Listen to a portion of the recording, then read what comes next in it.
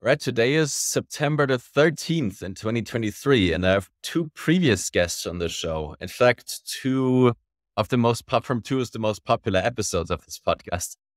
So, first one is Sebastian Brunemeier, the general partner of Healthspan Capital and CEO of ImmuneAGE Pharma, is back. And Robin Hanson, of course, professor of economics at George Mason University and iconic thinker. Come back, Robin. Nice to see you. Fantastic. I wanted to have both of you back on the show because of several puzzles in my mind. Through Sebastian, I got very involved with longevity biotech, movement to fight aging and death. We had several guests on the show about that. We have ambitious goals. We want to make people live radically longer and healthier. However, the healthcare market is not delivering outcomes we would expect given the amount of money and talent in the field. Right, about 20% of GDP and the best and brightest from leading medical schools are working on that stuff, and we're not really improving much. Robin did some fascinating work on hidden motives and human behavior, and insights from health economics are at the core of it. Maybe doctors don't actually sell health. Maybe we don't actually want to be healthy. A lot of healthcare is produced and delivered around a signaling motive and not actually improving health. This made me think that we have a lot to solve for if we want to get longevity right. We can't do it only the old ways of making drugs and distributing them through various providers and insurance themes. We have to think of many new solutions. Robin, can you kick us off by talking a bit about your surprising findings from healthcare economics? So just to be clear, what I'm about to tell you is just widely known in health economics. It just doesn't tend to make it outside the field of health economics. And there's a sense in which people are in somewhat denial about it. We have many kinds of evidence. So obviously, we've got millions of medical articles, even like 1 million per year or something, published all the time. And each particular article in a medical journal is typically about some particular kind of treatment, and most of them give the impression that they help. So that sort of evidence would suggest medicine is this vast source of help, and that the 18% of GDP we spend on it would be very useful, right? However, if you look at, say, historians of science and medicine, when they try to attribute changes in lifespan and mortality over time to various causes, they tend to give medicine a minor contribution, even though we spend a lot more on it than we do on, say, nutrition or sanitation, things like that. And then if you look at the very best data we have about the effect of medicine, which is a very small fraction of all of the studies of medicine, that would be randomized trials where we randomly take some people and we induce them to get more medicine overall on average by basically giving them a cheaper price. We have half dozen sort of randomized trial experiments like that. And they consistently give the answer that the people we induce to get more medicine are not healthier overall. And that's pretty surprising. That is, we're spending this huge amount of medicine. So this is true in the United States among ordinary people, among poor people. It's true in other places like India. And most health economists or medical experts, they tend to be puzzled by this, and they find some other studies that are lower quality data, but then they find variation. They say, "Oh, see, I'm seeing effect here. There must be something wrong with that." And if you talk to health economists, they'll agree that our very best data, the randomized trials, are showing no marginal effect, basically, with pretty high confidence in the bounds of how big an effect that could be. I mean, it could be a small effect; it just can't be a big one. But they also agree, well, look, there's all these other studies we've done. Look at all these other studies and how promising they sing. There's this meta statistics literature about how we have publication bias and other biases in our literature, which, basically the usual sort of headline claims is like most published claims are false because of these statistical selection problems, which is a reason to go for your strongest, best data. But so then my contribution is just to ask, well, how do we explain this? So I'm more of a social science theorist saying, how could we make sense of this. And to do that, you want to combine this with a bunch of other things we might know about medicine and health. And so notice, for example, that people are very obsessed with medicine compared to there's a bunch of other things that do have plausible substantial correlations with health. Air quality, exercise, sleep, sanitation even. But people are not very motivated or interested in those things. They quickly lose interest. But medicine they're obsessed with, and they really care a lot about making sure everybody gets enough medicine. And the various other clues about medicine suggest to me and my co-author and others that it's about showing that we care. That is, we're using medicine. We really rely on medicine as something, as a sign of whether people care about us, whether they're willing to spend money on medicine, spend money to being with us when we're sick, doing things for us. And we want other people to show that they care about us so that everybody sees that we have people who care about us. We want to be known to be cared for. And that's basically why on the margin medicine does help. Now you might think you need a little more to the story. Like, well, surely we would want it to help, wouldn't we? But when you only have a limited number of things that are useful you can do, and you want to do a lot more to show you can help, then you'd have to dig into all the things that are not very useful. And I think one of the things that most people don't get, but it's just worth mentioning, is that most people often assume that medicine is either useful or useless. And they forget the third category of harmful. The reason why on the margin medicine has no net effect has to be because it's a mixture of stuff that helps and stuff that hurts. Because we do know there's a bunch of stuff that helps. I mean, I'm happy to go through a list and point specific things that seem to me clearly to help. But on the margin, if it's overall not helping, then there's got to, and we do know some specific things that hurt. So we can go through those if you want. I think I've said enough for my intro. If you can talk a bit about these, if you can see what you find is harmful versus what's good versus what's neutral. Maybe Sebastian can follow up on that afterwards because he's a practitioner, right? So he has also a lot to say about the same question. So, I mean, it seems like, for example, if you get a gunshot, I'm going to tell you, get some medicine. Hey, you get a broken leg, broken arm. Yeah, you probably want some medicine, right? Certainly, eyeglasses work. So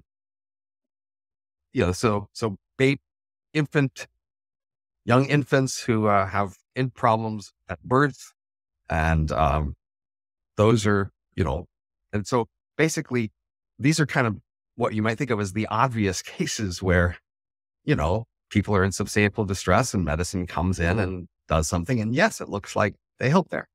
And of course, then there's things like vaccines, preventive treatment like that. They do seem to help on average. But so part of the issue is marginal versus average medicine. That is, these studies I talked about, they look at the effect of the medicine that some people get that other people don't. It's much harder to look at the effect of the medicine that everybody gets. And so many of these kinds of medicine are medicine that pretty much everybody gets. And so then it's harder to see the marginal effect. But obviously when we're spending 20% of GDP, there's a whole bunch of stuff that a lot of people are getting that other people aren't. Great. Sebastian, can you talk a bit about, go ahead. Yeah, sure. I'm in alignment on everything said so far. Intuitively, it makes sense, being in the biotech and biomedical research field. A lot of the drugs don't really seem to work as promised or as hoped, and many of them are harmful. I saw a statistic that the fourth leading cause of death in the United States is properly prescribed medicine, properly prescribed medication. And if you've ever hung out in a hospital, unless it's the most elite hospital, you're kind of surprised by the level of incompetence and disorganization and so forth. So you'd expect the same. By properly described, rigor. You mean drugs that they were supposed to prescribe, that they correctly prescribed? Yes, that are part of the standard of care, that doctors are all obliged to follow this checklist, where if you get sick with disease X, your medical guidelines say that you have to prescribe drug Y. And if that drug doesn't work, then you go to the next drug and the next drug in a sequence. And so some disciplines of medicine are a lot more prescriptive than others. where the doctors have a little bit more leeway. But like in oncology, it's very stereotyped. And so there's really not a lot of room for medical innovation there. And we know throughout the history of medicine, a lot of innovations have occurred where doctors are trying something new.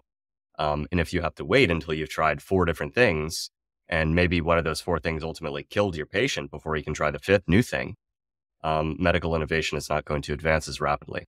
So, yeah, there was an important point that, Robin, you mentioned about some medicines being good and some being bad, and it kind of washes out to zero statistical effect. And there's a further point, which is some medicines are actually good for you in the short term, but bad for you in the long term. Like chemotherapy comes to mind.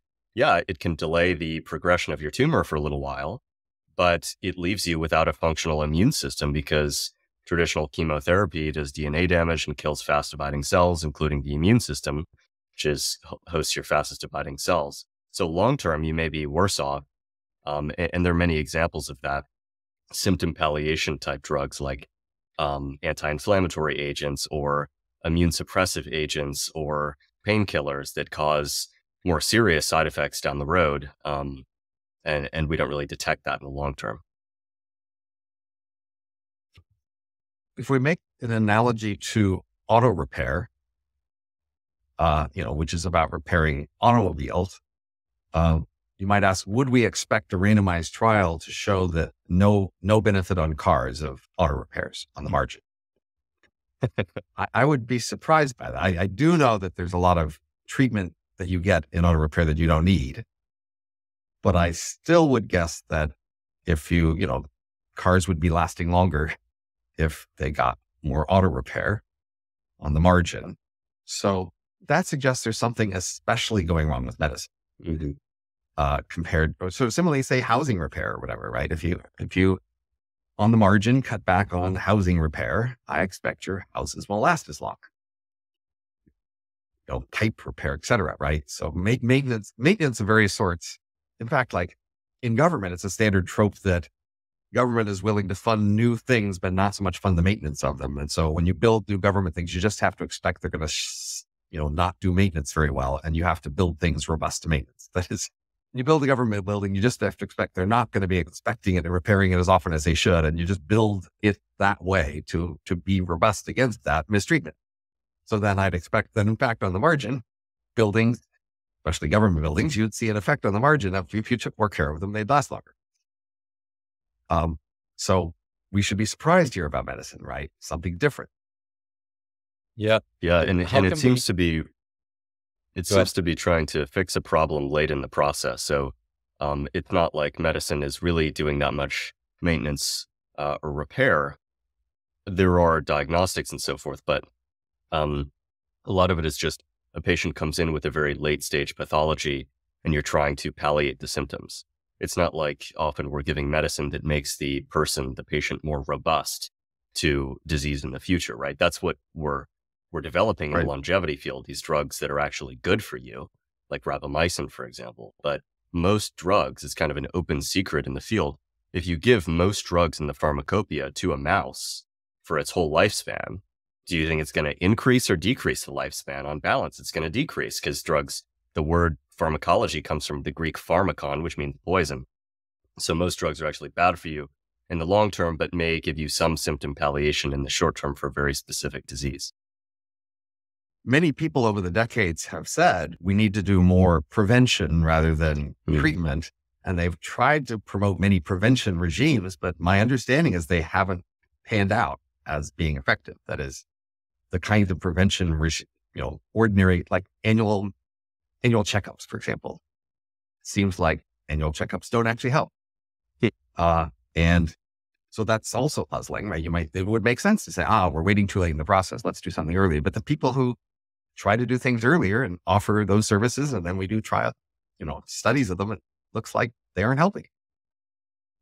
Wow. That suggests something deeper is broken with the system. I mean, the fundamental assumptions about medicine. It would surprise me that if you show up for a checkup regularly, your doctor's more likely to detect something that went wrong. Well, one explanation is they detect false signals. So they say, hey, your blood biomarker is out of line. Let's put you on this drug, but the drug actually does more harm than the early detection does.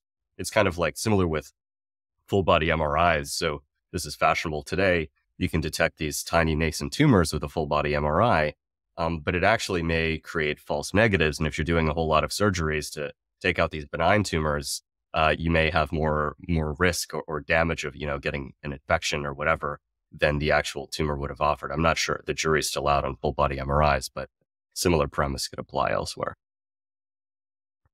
I'm told the following, I wish I remember where I got the result, but the following is actually useful advice for our listeners with respect to medicine. So if you have some condition, you often have a choice to go to a big hospital or a small hospital. And here's 3 facts about the difference between supposed facts, the difference between big and small hospitals. 1, big hospitals do more than small ones. That is, if there's a treatment they do at a small hospital, they probably also do it at the big one. But if there's one they do at the big one, they may not do it at the small one because they just do a lot more kinds of things at the big hospital. That's fact number 1. Fact number 2 is if you compare 2 hospitals that do the same thing, the one that does it more is better.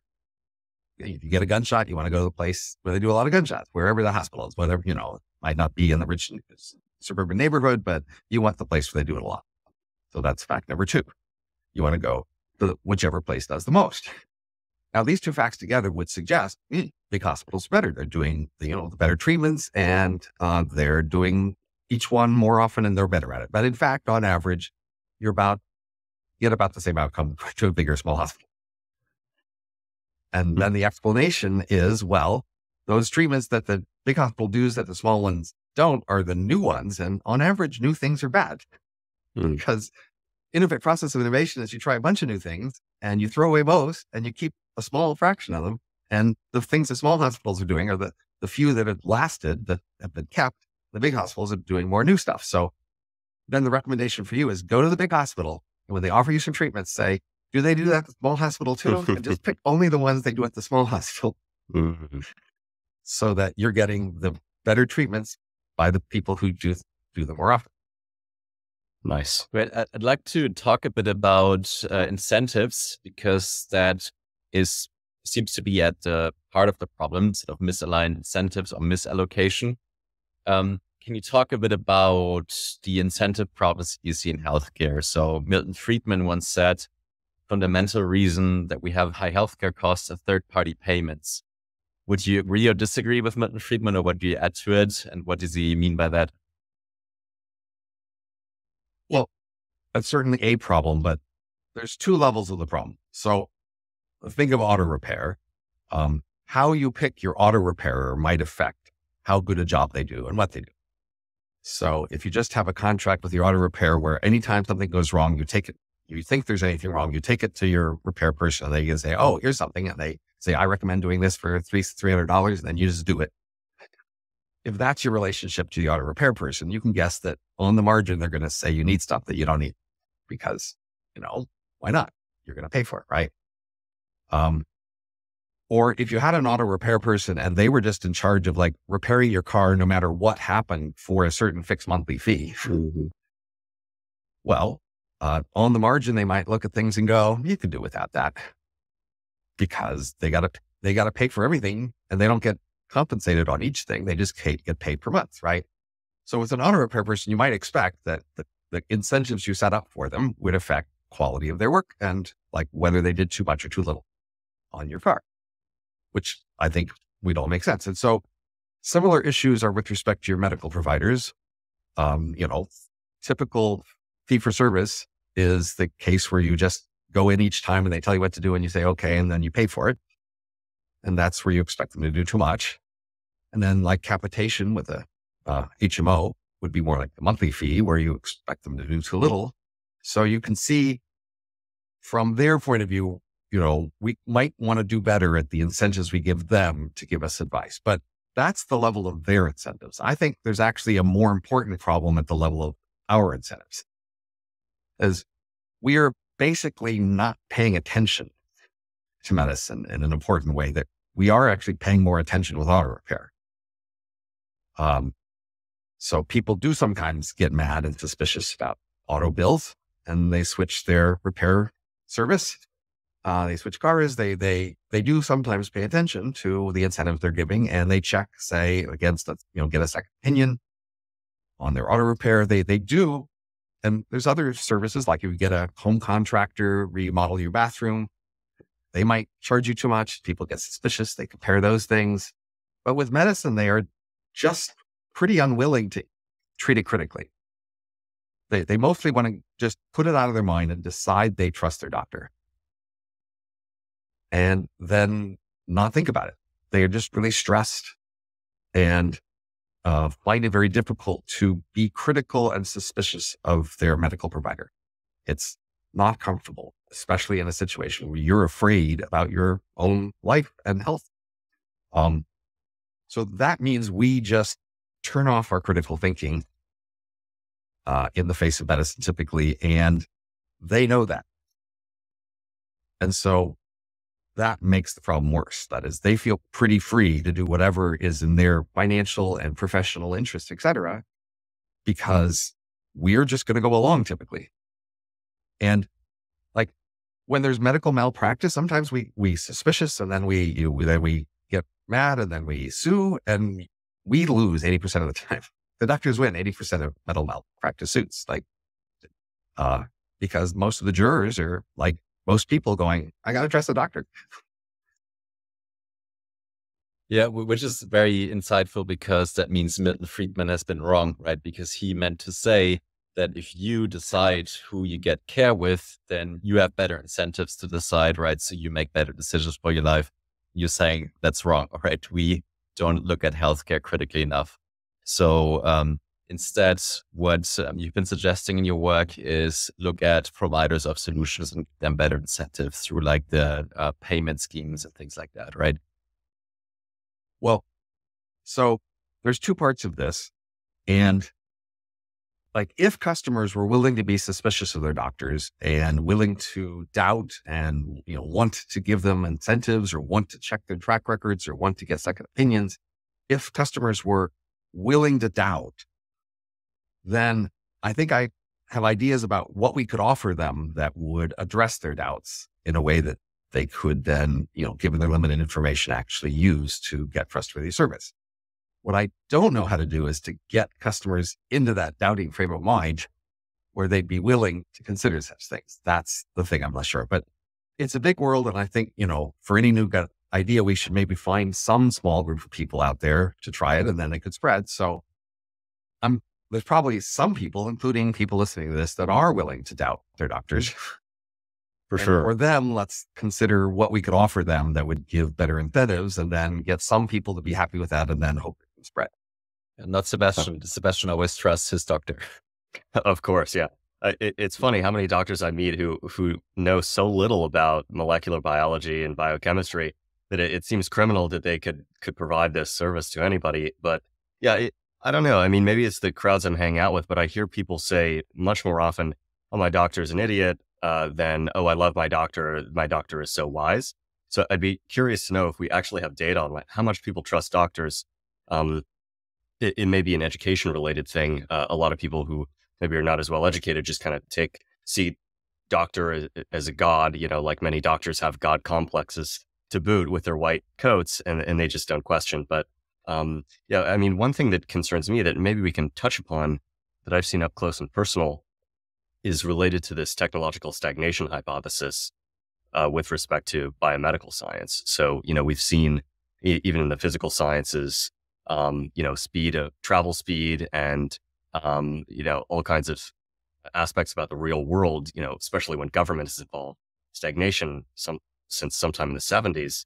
And I'm seeing something similar happening in biomedical science. So, the Nixon declared the war on cancer in 1971, said, within a decade, we'll cure cancer. Other heads of the National Cancer Institute have said similar things every decade. And yet it's sometimes said that progress in the field of oncology is everywhere but the mortality statistics.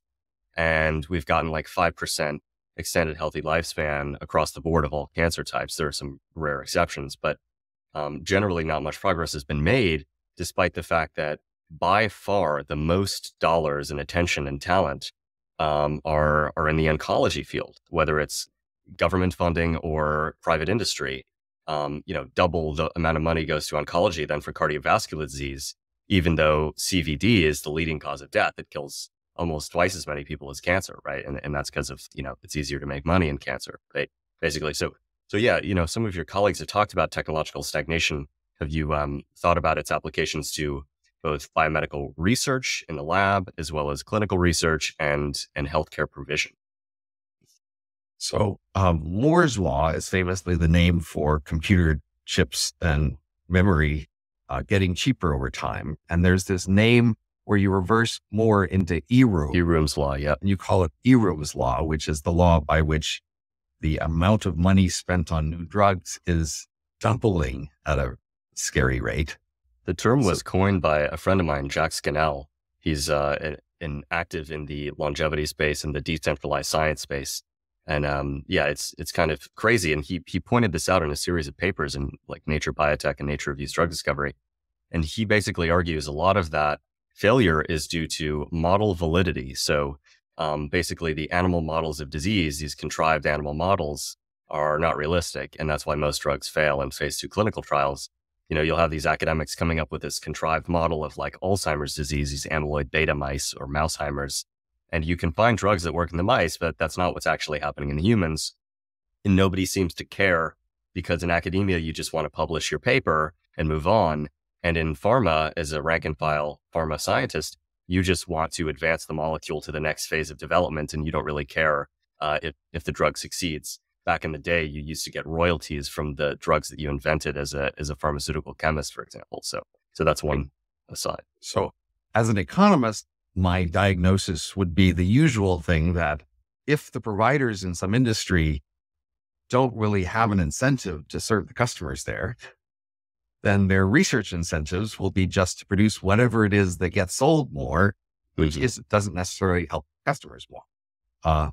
In addition, you can have just cases where like a research community just gets cut off from even the customers in an industry, even the producers, where they just have some internal incentives where they're in charge of their own research funding. So both of those kinds of problems seem to be in medicine. So I'm an academic, and I know that just academics are often, a funding source gives money to academics to decide what academics should get money for. And then they just give money to themselves based on whatever criteria they've selected. And it doesn't really matter if it helps the world because they get their money and they get their prestige because they have their own world. So academia is just like that. Academia doesn't necessarily try to help the world, but then there might be commercial suppliers who might then more care about getting revenue from customers. But if the customers are not actually rewarding them for the thing the customer, might want, then the producers won't be looking for helping the customers. And that way they'll be helping for example, we might say, there are some movies that might be uplifting and informative about the world, and other movies are just fun. If you, the customer, just buys the fun movies, well, they're going to make fun movies, and they're not going to make uplifting, informative movies because that's not what you're buying from them. So unfortunately, in the world of medicine, the oncologists are getting paid by their clients for just introducing new treatments that they say are the new treatments. And it doesn't that much matter if they're actually more effective because the patients aren't paying attention to that. So why should the oncologist pay attention to it if the customers aren't paying attention? And then, then the for-profit drug companies will at least pay attention to what the oncologists want, but that won't be what the increases lifespan because the customers are just not paying attention to those outcomes. And then, of course, the academics could be disconnected even from the customers or the oncologists because they have their own world of research and they just, whatever they decide is the quality research, they just get money for. So, the solution here in general between economists would be first, get the customer to actually care about the thing that supposedly they're buying and to pay attention to it, to find a way that the customer can relate to their suppliers such that they actually induce the suppliers to give them the things that they should want. Then, of course, separately, we could try to fix research in terms of, asking how do we run research? So that I see that as a somewhat separate problem, which is a whole different kettle. But fundamentally, even if all academic research was wasted, if the oncologists are actually responding to customer demand for actually helping you not die, then that would go a long way toward them finding and producing better treatment, even if the academics were useless. Yeah. We do rely on academia as the source of a lot of this innovation. There does seem to be a problem at the level of FDA or the regulator, because most people think FDA is selecting the therapies that are most effective and deciding to recommend those, but it's actually medical guidelines, which in the US are usually at the state level. And these are sort of cartels of medical practitioners who often have conflicts of interest. They're consulting for Pfizer or what have you.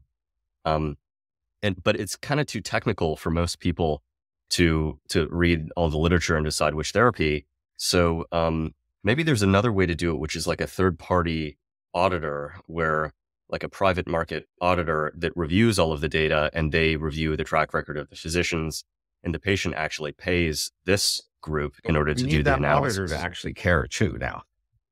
So people kind of know that they're not paying that much attention to medicine and they're not making good choices. So that's why they authorize a lot of regulation of medicine through professional licensing and the FDA, et cetera, under the belief that that regulation will ensure quality and effectiveness when their inattention won't. But they're just wrong about how regulation works. That is, regulators only give customers, the voters, what they want if voters are paying enough attention to the regulators to discipline them. But it's even harder to pay attention to and discipline regulators than it is to do that for individual service providers.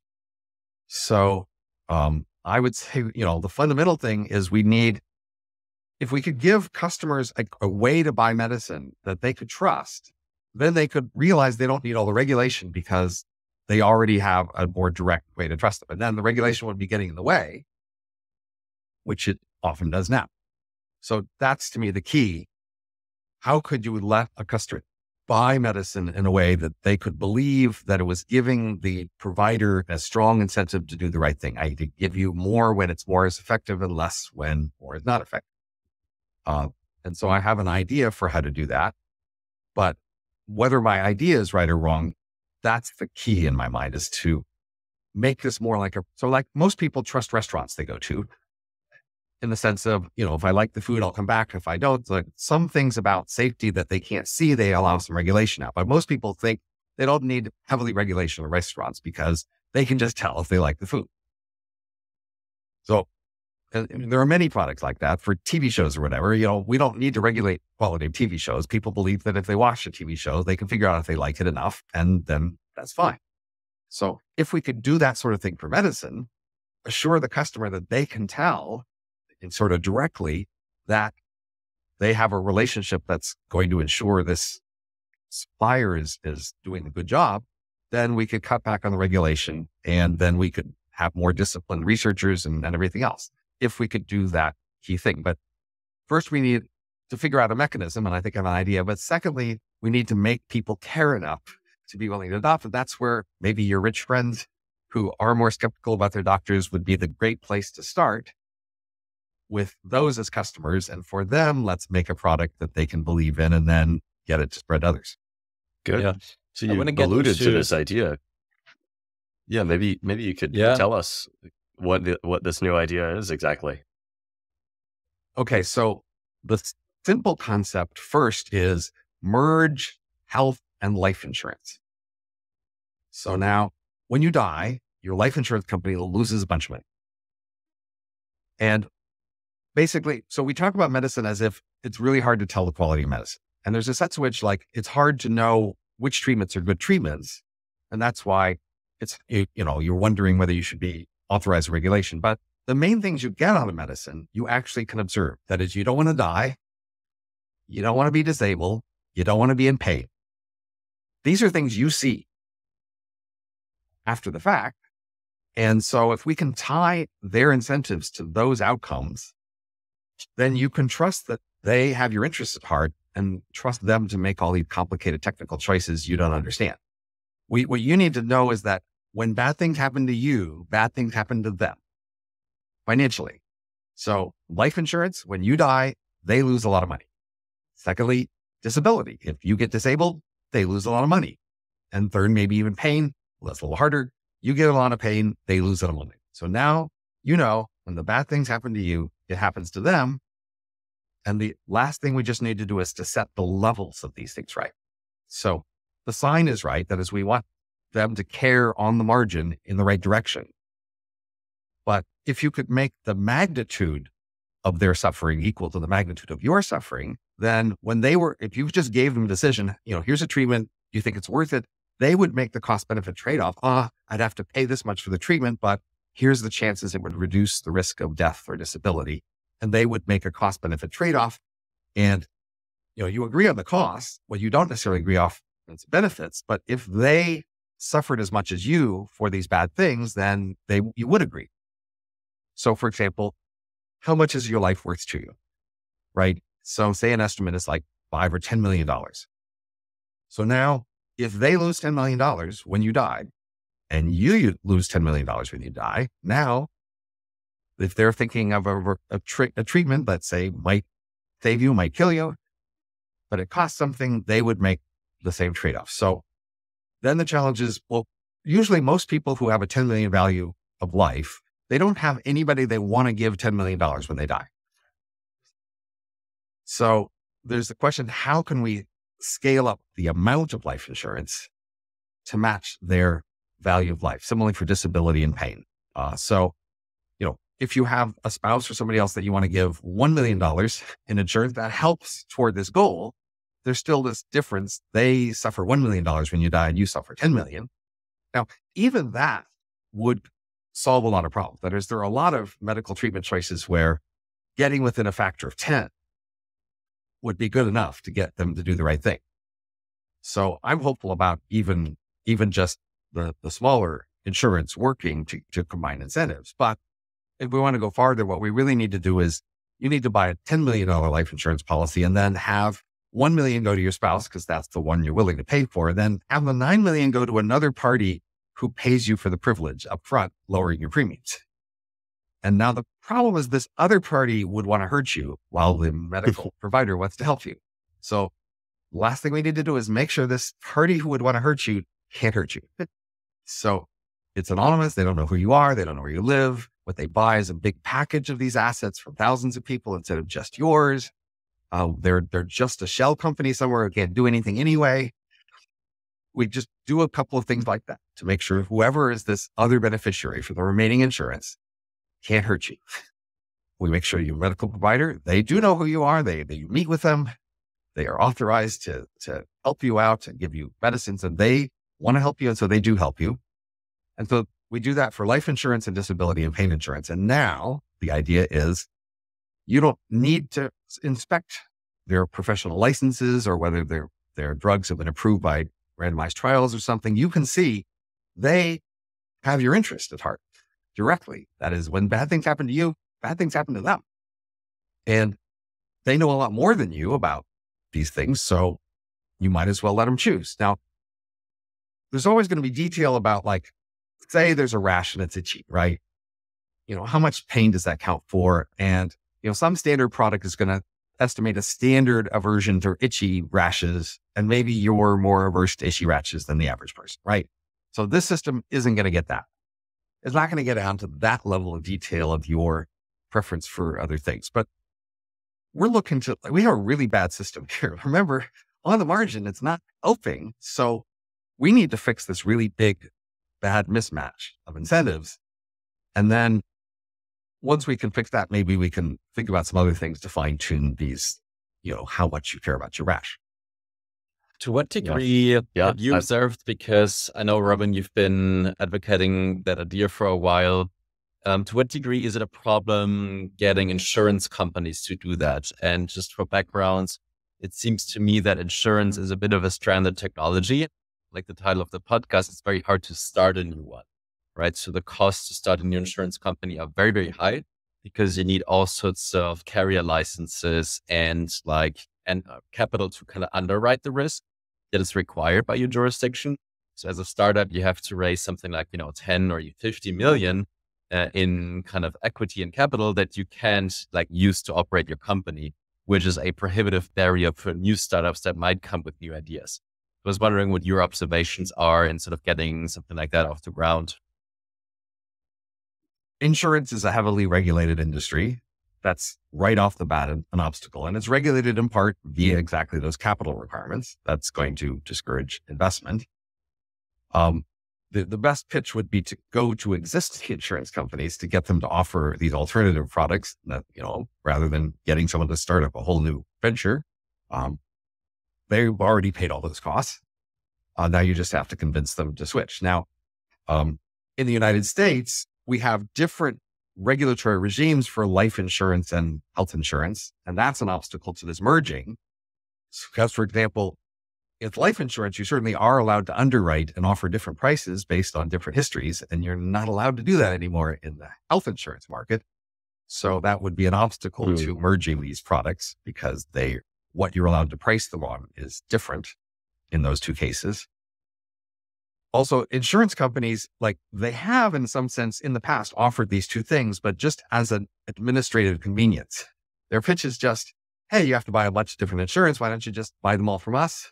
And, we'll do the paperwork fewer times, right? And that's how they're seeing the advantage of merging these things. They haven't tried to do it in terms of the incentives. In part because, insurance companies are actually kind of shy about admitting that they have substantial control over treatment. Because in fact, people were mad in the past when they heard that insurance companies were regulating treatment. The story most people want to hear is the doctor makes the choice about treatment and the insurance company pays for it. If the insurance company is messing with which treatments you get, then that's a bad thing to be avoided, which makes insurance companies shy about advertising that we are influencing the treatment through this incentives and that's good for you. That's a marketing step that's a bit risky for them. Yeah, but I think you're underestimating how hard it is to convince established big companies, right? It's very rare that innovation is coming from that. That's why we have startups, right? And it's typically the case that in any industry, the amount of innovation you get is very closely correlated, almost a direct result of the amount of freedom that suppliers and buyers have in entering that industry, right? So I think what we really need is new startups.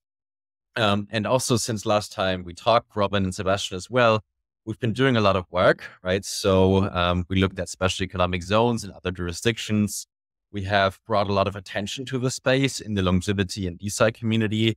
We'll have several bigger conferences, one this year, November 17 to 19. That's already filling up quickly, even though I'm not even promoting it, right? So Sebastian and we've done a lot of work, also VitaDAO, instead of creating awareness.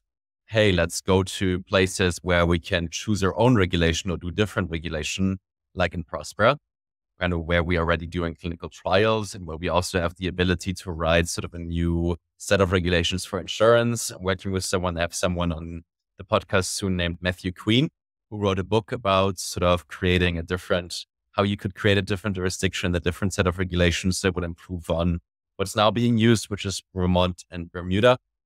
So we can start a movement. We have the resources to put more startups to the starting line and trialing out some of these solutions. Robin, we've already talked separately. There's a company that I've invested in that's actually interested in implementing the scheme.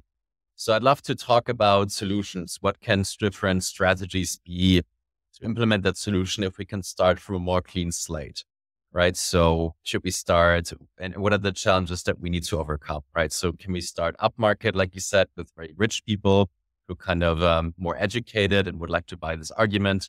Could we maybe start somewhere at the bottom with people that are not yet insured and kind of, make insurance for them accessible in the first place, which is what this other company is doing?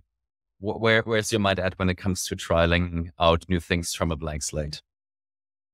So what Sebastian mentioned about heavy regulation of treatment choices, this doesn't work unless there's a context where you're allowed to admit that you have discretion in treatment choices. That is, the whole pitch is, I have this financial incentive to do right by you, therefore I will make discretionary choices in your favor. If the fiction is I'm following a rule book and I don't have discretion, then there's no point in paying them to use their discretion in your favor. So you need some jurisdiction where it's more accepted that doctors have discretion that they will use, and that it's okay that their financial incentives are the basis for that.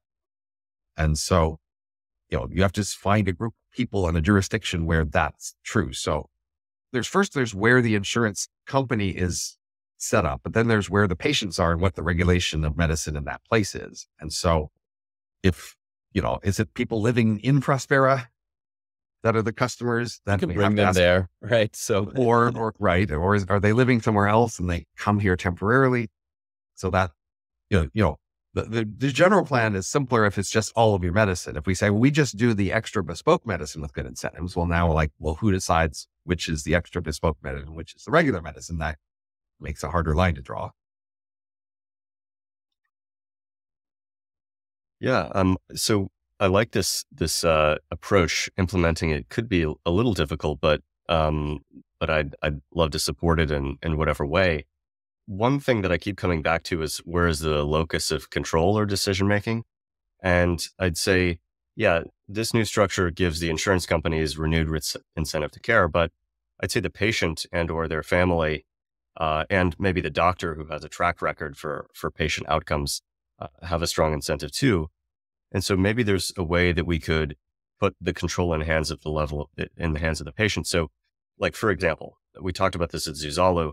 The kind of health insurance that I would like is not one where I have to follow this prescribed sequence of therapies. Like if I got cancer tomorrow, I probably would not take the standard of care, chemotherapy and radiation, that would maybe give me some 6 months of extended lifespan. But, it's often said that, you try to kill the cancer before you kill the patient with the chemo, because it's medieval, these approaches. So I probably wouldn't go the traditional chemotherapy route. I'd want to search around for alternatives that maybe aren't offered in the United States, offered in Switzerland or somewhere else. At least I'd like to try them first, and then the standard of care is a last resort, maybe. So what I would like is an insurance product where I pay in a certain premium and then I get a payout of X amount of dollars that I can spend as I see fit, or I and my doctor, or the doctor, as well as a third party agency that is responsible for reviewing medicines. So like the Cochrane collaboration is one that used to be relatively unbiased. They've been a little bit co-opted. There's one called the Environmental Working Group that analyzes groundwater and cosmetic products and things like that. And there's similar ones for electronics to make sure your electronics don't explode. So one of the problems I keep coming back to as a libertarian is government monopoly on regulation of all sorts. And FDA seems to have all kinds of problems in that respect, even if you assume that they're mostly acting in good faith, which is a big assumption, with a revolving door and all. They make these terrible mistakes. So like one mistake that's come up in the news recently is this amyloid beta antibody, this series of drugs that target Alzheimer's disease, this one protein called amyloid beta, which academia and pharma largely thought drove Alzheimer's disease. It turns out that there was this sort of organized cabal of academics that were suppressing alternative theories. This is how paradigm shifts in science work. And there's a good article about this from Stat News, one of the leading healthcare publications, about this so-called Alzheimer's cabal, prominent people at Harvard and so forth, sweeping under the rug alternative explanations for Alzheimer's disease. And so, billions of dollars have been spent, 20, 30 years of research on Alzheimer's totally stalled and almost nothing worked because we were so over-indexed on this one hypothesis. And recently, FDA approved 2 different amyloid beta targeting therapies, even though they hardly work. And one was approved against the advice of their own advisory committee. So they have a committee of about 10 academics, prominent ones, who review the data, and they pretty much all said, no, don't approve it. Their own internal statistician at FDA said, don't approve it. They went ahead and did so anyway. And then the Department of Justice launched an inquiry into the degree of coziness between FDA officials and Biogen, the sponsor of that drug. And then they more recently approved another similar drug. And so some of these insurers say, hey, we're not going to reimburse for this. We don't think it works. So that's sort of a quality control step. But there's kind of this larger problem of like concentration of approaches. And so anything that we can do to let 1,000 flowers bloom, I would like to see more of that. And so, there's obviously a risk if you have sort of cowboy doctors trying crazy stuff, but I think we should probably give a little bit more credit to individuals and their families and their advisors around them for deciding who's actually a good doctor who knows what they're talking about. But yeah, maybe you have some ideas to put power in the hands of patients. So I'm a teacher, and in many schools, the final tests that give the grade of students are not produced by the teacher. They're produced separately. And that's a good discipline. If you let the teacher produce their own tests or their own results, then it's hard to evaluate the teacher because they each produce different tests. So a separation between, who evaluates and who tells you have a problem and who tells you have a solution would be a good idea, similar to separating who teaches and who evaluates the teaching. Yeah. So an ordinary insurance product that just gives you money to the doctor to both diagnose your problem and to suggest what to do, it might be healthier to separate those two roles. You have some doctor who diagnoses the problem and some other doctor who treats it. And then your insurance could trigger on the first doctor telling you have this diagnosis, and then you get a payment, and then you can decide what to do with it. And that would put more competition in that last moment where I've got the money, and now the question is, what do I spend it on? And I don't have to spend it all. I can keep some of it. And that would be a good incentive to ask, is any of this treatment any good? Yeah. But we do have to then separate these doctors who are not typically separated. That is, typically the person who diagnoses your problem also recommends treatment. And that's mixing up these two roles, in which case, when those roles are mixed up, then it's going to be hard for you to take that money and take it somewhere else, because this doctor is going to be mixing up their diagnosis and their treatment recommendation in order to keep the money with them. Yeah, exactly. And it's not even at the level of the doctor, right? It's at the level of the medical guidelines, which many doctors don't agree with, but they have to comply with it by law. And so that really restricts their ability to try something new.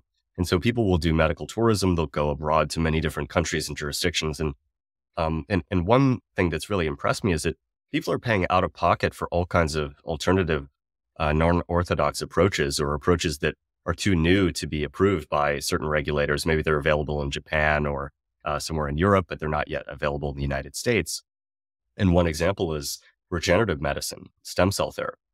So, many athletes, for example, will use mesenchymal stem cell injections for injuries, or people using it for osteoarthritis. It actually works very well, and it's very safe. You just take out some of your own fat, isolate these mesenchymal stem cells, re-inject them, and you can do other things ex vivo to try to improve their function too. And yet very, very little of this can be done in the United States because of these prohibitive regulations. So there's this sort of distinction between certificatory and prohibitive. We've discussed this previously. Prohibitive means FDA and EMA can basically say, if we have not already approved something and you haven't paid the hundreds of billions required to run the studies to our pleasure, your doctor can lose a license if they facilitate you getting that therapy. Versus a certificatory approach where they say, hey, we've checked this out. We think it's good. We would endorse this for insurance companies to reimburse or whatever. So I don't know if there are any regulators anywhere in the world that do the certificatory approach, these monopoly government regulators. So what's your take on that distinction between prohibitive and certificatory? My job talk paper long ago was about the difference between product warnings and bans. That is, logically, it might seem if the government knows something the rest of us don't know, they could communicate that information through warnings, and then they wouldn't need to restrict our activity.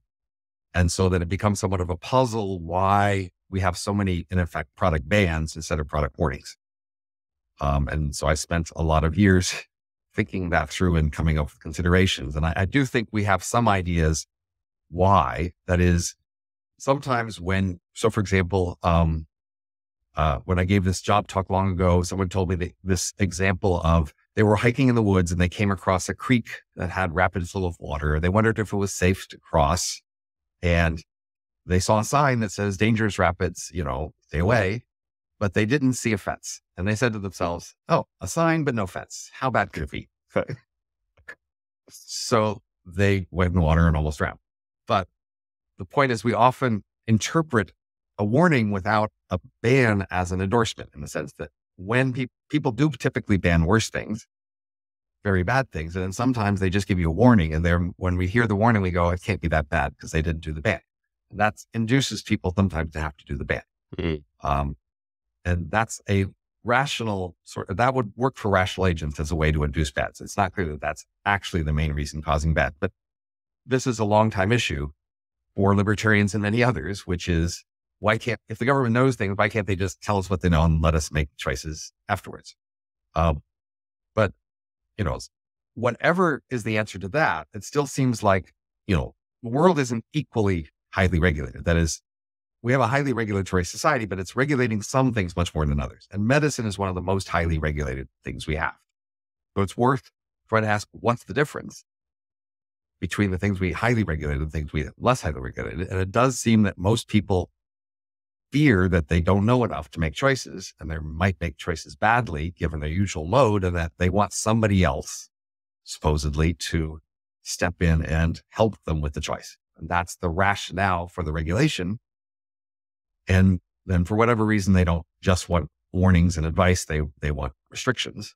But if we could somehow reassure people that they have a handle on this, that they don't have to just trust somebody to fix it for them, then the hope is that we could then cut back on the regulation. But the problem is that regulation prevents many of the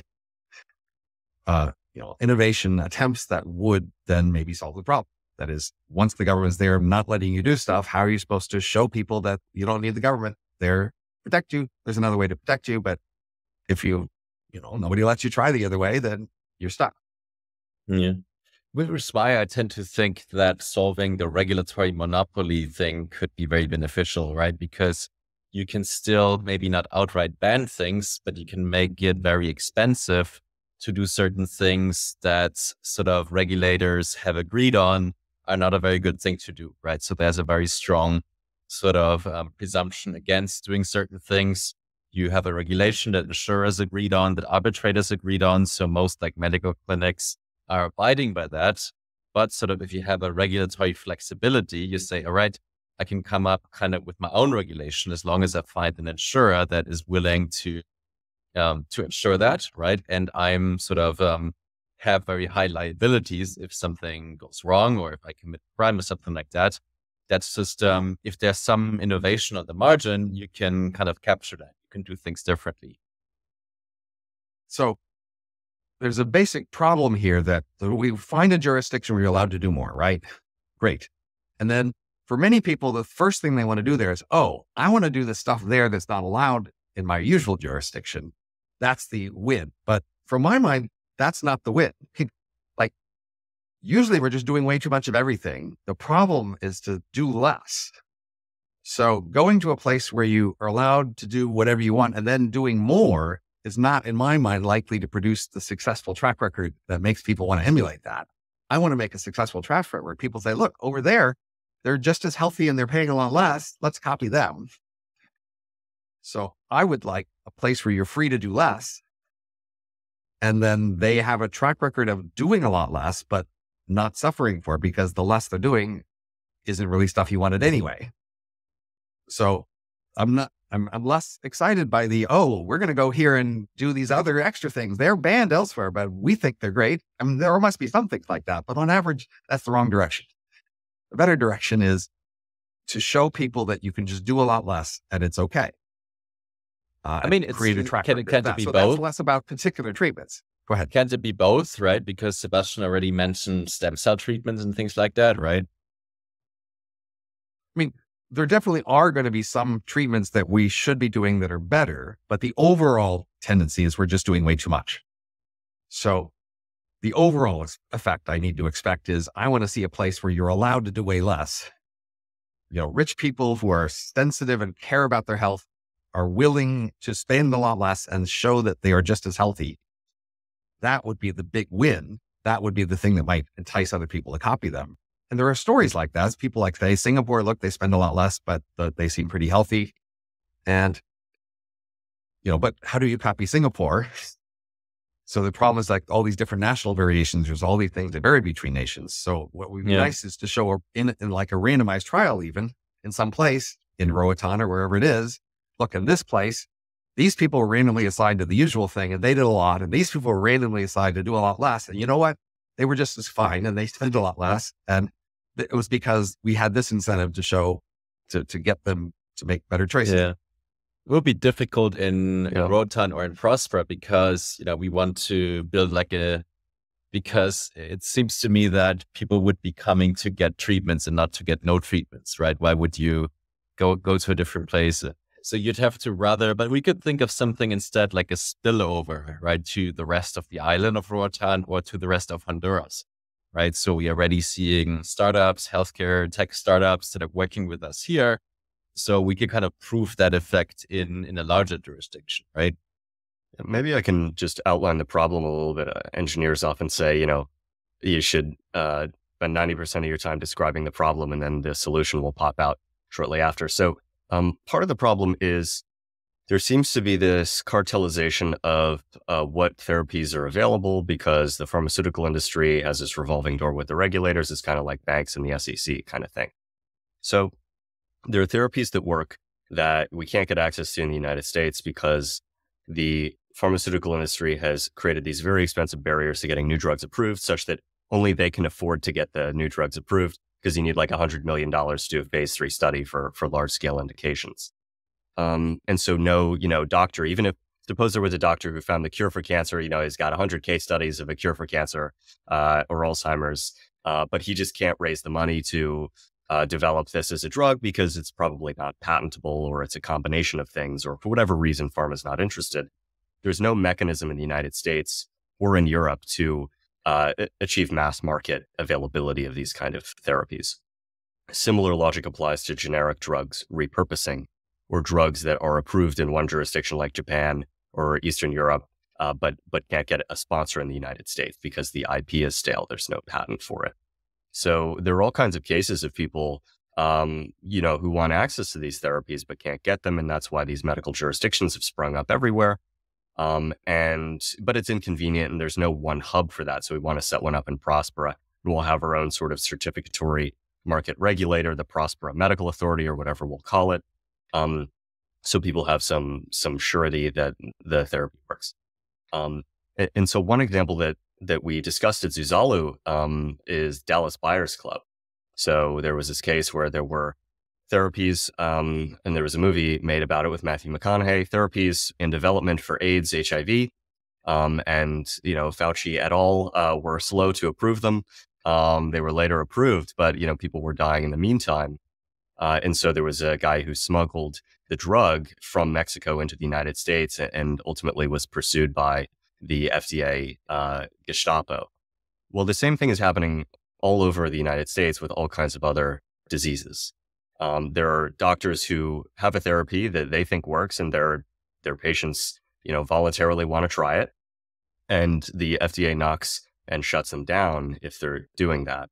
So we would just like as sort of an incubator, a sandbox where it's safe to do these therapies, and we'll have some level of quality control for the types of practitioners that can be there, and we think that will turbocharge medical research. So that's the basic premise. My colleague, Alex Tabarrok, I know has recommended, this policy where if any of a certain list of nations approve a drug, then your nation automatically approves it. So that would certainly solve this general problem of making it too hard to approve, because, you could pick some really good nations on the list. You think, well, look, Spain approves it. Spain isn't some backwards, fly-by-night organization. Then if Spain approves it, let's us approve it too. So that would go a long way toward that problem. And it's just we already have that problem here. That we are medical reciprocity. There's like a list of 30 OECD countries that are basically by default you can select or opt into these regulations. So that's already kind of the legal infrastructure for that there. Yeah. There's another issue, which is these monopoly regulators, FDA and EMA, they sit on top of the largest markets. So, it's all well and good for a company to show, with some case studies that it's working in Prospera. But in order to have the kind of data that would justify one of these large legacy country regulators approving it, you have to comply with their requirements. And so it's not totally obvious to me how we could get around that. But something I wanted to bring up while we have some time is the work of Terence Keeley. So we will have Terence Keeley on the podcast quite soon. You may be familiar with him. Robin, he was at the Cato Institute. For the audience, he's Oxford-trained clinical biochemist. He was vice chancellor at University of Buckingham, et cetera. And he's kind of a thorn in the side of the standard academia who wants the flow of state-funded research dollars in perpetuity. So his basic argument is that state government funding of research is actually not neutral to progress, but deleterious. It restricts progress. And the mechanism he describes is crowding out.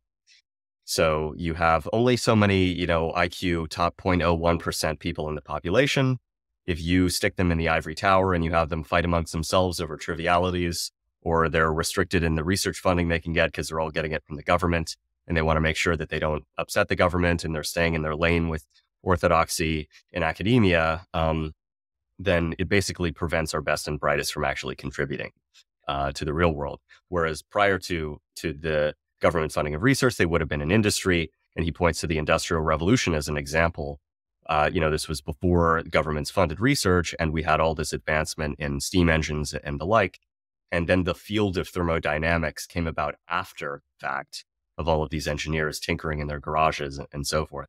So these are some of the arguments that he puts forward. I would like to add one more piece, which is dogma.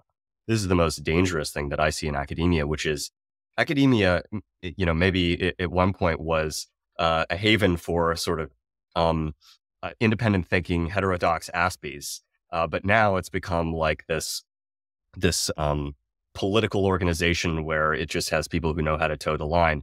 It begs the question, where are these independent thinkers going to end up? Maybe in startup world to some extent. But so these are some of the questions I see with academia, the dogma, the crowding out. Do you see any hope on the horizon, any alternative ideas that may remedy this? So, Terrence is probably basically right, as is many civil organs, but this is basically a classic, simple libertarian argument, which, while plausibly true, is just a hard swallow for most people.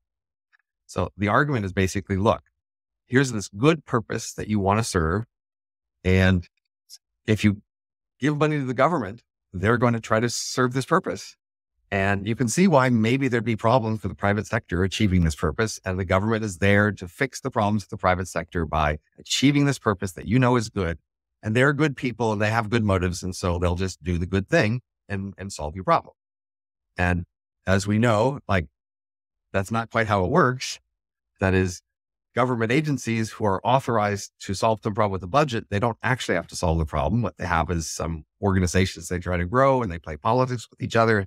They, have clients in the world who support them and they support back. And it can just be true that large government agencies and projects funded for good purposes don't achieve those purposes and in fact hurt those purposes. That's a sad fact about the world that libertarians kind of get and economists often get, but most of the world just doesn't get. And honestly, even most economists are pretty reluctant to believe that. They tend to want to give these things the benefit of the doubt. So for example, antitrust law plausibly hurts more than it helps. Professional licensing plausibly hurts more than it helps. There's just a lot of government things which have good justifications. There are good rationales why it might be the sort of thing you would want to do and why if you give them money, they could do it. But you don't realize how hard it is to give them incentives to actually do it. Like the basically the democratic incentive is we notice they're doing a bad job, so we fire them, right? But how are we going to notice that the antitrust organization is doing a bad job or the FDA is doing a bad job? We just don't have a very access to a good source of a track record that would assure us that, hey, they're just doing a bad job or they're better to be fired. And this is just a basic problem with our relationship with government. We need a relationship with government which doesn't rely on our all collecting this information about whether any one agency is doing a good or bad job. So I have a proposal for reforming government called futarchy, which you may have heard of. And it would solve that problem, but I don't know how to get people to care enough about the problem with the government to switch to it or even to do substantial trials in it. And again, I know how to identify problems in the world and design fixes. What I don't know how to do is make ordinary people care enough to allow them to be tried or to, create and participate in trials so that we could, get a track record of showing that these alternatives actually help. Yeah. Well, like Alex Traberg once said, almost any problem that you point out in healthcare is probably true, right? But what matters more is to find actual solutions. And as you know, Robin, we've embarked on that journey. We're in early stages, but we already have some things to show for. And we are, using things like, regulatory flexibility, private government, something that you've written about, to, basically use the startup approach to some of these problems, right? So prove that it works on a small scale and then potentially scale it on a bigger scale, right? So things like future key, things like different regulations for insurances, things like the certificatory approach. So we're, just for our listeners who are quite familiar with that, we will also embark sort of on a bigger journey to achieve density here in Prospera specifically, with like 200 longevity aligned people to come from crypto, from science, from engineering, to create these models anew, right? So we have created a lot of awareness of that. We're very closely listening to your ideas, Robin and Sebastian, and we're trying some of them out. Right. And our goal is to make this a bigger movement, right? So it won't only be Prospera. Maybe in 10 years, we can have 50 different jurisdictions like that. We have learned a lot. We have now the templates and experience to negotiate with governments. We know what kind of legal things we need to get to make these things work. So we're experimenting and trying and doing things.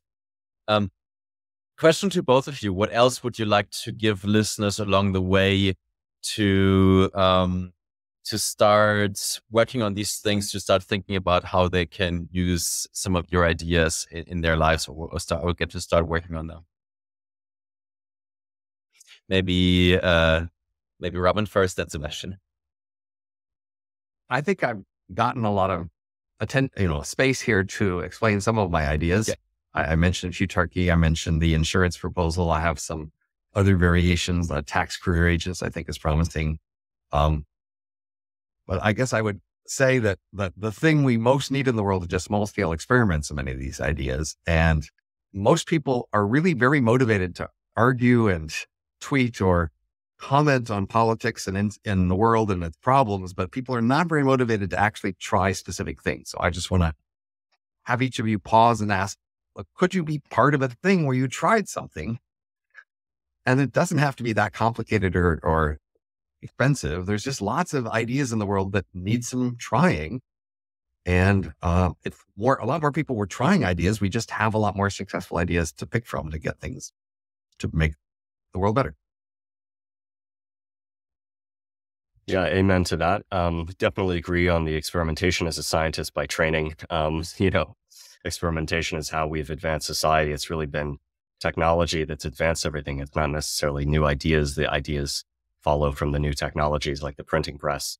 I'm relatively optimistic because of new, developments related to the internet. Balaji's network state idea, I think, is promising. The charter cities or free cities or startup societies movement or competitive governance, I like as well.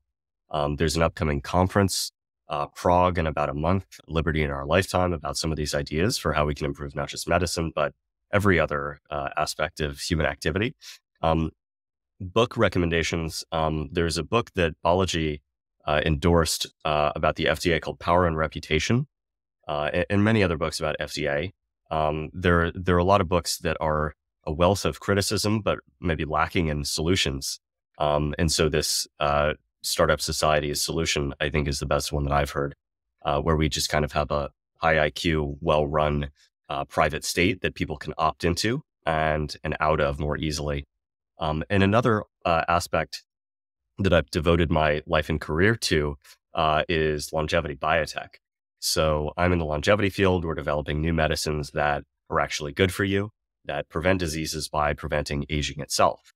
And this is the elixir of life. And it turns out that it's not science fiction. We can actually extend healthy lifespan in mice and many other lab animals by up to about 50%, 50, with no negative side effects. And we're just getting started in this field. We've only really been doing it for about 20 years. It's been quite fringe up until maybe the last 10 years in academia and industry. And now billions of dollars are coming into the space, very prominent names and thinkers. So that gives me some optimism in that, part of the reason why it's so hard to make medical advances is like the corruption and incompetence and bad incentives that we've discussed, but also that biology is actually quite hard. And part of it is because we picked the low-hanging fruit. So, with antibiotics and sanitation and the rest, we cured the diseases that were killing most of us in the turn of the 20th century, which were infectious diseases. And we've hit this wall, in our 80s, let's say, where we're running up against aging itself. And most of the diseases that kill us in the West are age-related diseases where aging is your number one risk factor. And so I think there will be a revolution in the next couple of decades if we're successful in the long bio field, where we won't just be palliating the symptoms of late-stage pathology, cutting off the heads of the mythological hydra, but actually striking at its heart by targeting the biology of aging itself. And we know, many of the mechanisms, the underlying cellular and biochemical mechanisms that drive aging, and yet almost nobody is working on it. It's like less than 0.01% of the NIH budget. And so, this seems to be a serious misalignment and serious market failure. And thankfully, we're starting to see companies coming in the space. We invest in these companies through Healthspan Capital, my venture fund. We're the most active investor in this space. But it's really not enough capital and talent. So for anyone who's interested in longevity, please, reach out to myself or some of the other people in the space and tell your unelected bureaucrats and elected leaders that longevity is something that you want to see more of. Fantastic. Robin, Sebastian, both of you have been huge inspirations to me and very impactful also on my work and on the things we're starting to build. And I know we'll be working closely together to further this because now things are starting to get exciting. So for any listener who wants to join us in the journey, I'll point out 2 dates, November 17 to 19, Longevity and DeSci Summit in Prospera. Aubrey Gray is headlining as a speaker.